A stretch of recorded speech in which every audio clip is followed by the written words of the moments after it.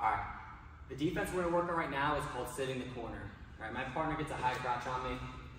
All right, shoulder positioning is very important, and whether in the high crouch or the single. So Ben wants to keep his shoulder in tight. All right, I want to get his shoulder off my hip. Okay, so I'm here, my left hand's going to his armpit. I'm looking to step around him, and I'm gonna sit to my right hip. So I'm gonna step around to the side and sit to my right hip. A lot of times as I'm falling, so kind of look like this, here, I'll look to lock in the crotch. All right, so I look to lock right here. All right, so I sit, or I mean by that, I step, push a shoulder, I lock in the crotch, and then I'm gonna sit again to my hip. Right to here.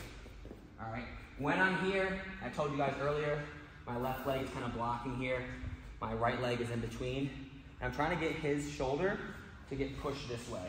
He wants to keep it in tight, I wanna get his shoulder off. All right, so once I'm here, I'm gonna continue to scooch around and try to pull his shoulder out. If you look now, his shoulder's in really, really bad position here. Once I've gotten to the side, you can look to drive him this way and get to a sprawl, or you can look to throw your leg in. So option one, throw the leg in, look to get this leg in, and kind of come on top essentially with the leg in here. Second option, all right, if you don't feel comfortable with your leg in, is trying to drive him up kind of over his hip and then get back to your sprawl here. All right, so I'll show you guys one more time. They're in the high crotch. All right, I'll deal with the shoulder position a little bit to start. So step, get here. Then I'm gonna lock, step around again, sit. All right, my left leg stays up, it stays active. I don't want it down. I don't want it pointed out. I want it in.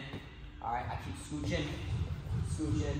Once I get here, I can try to throw the leg in. I prefer sprawling, so I'll drive him over this way. Get back to my sprawl.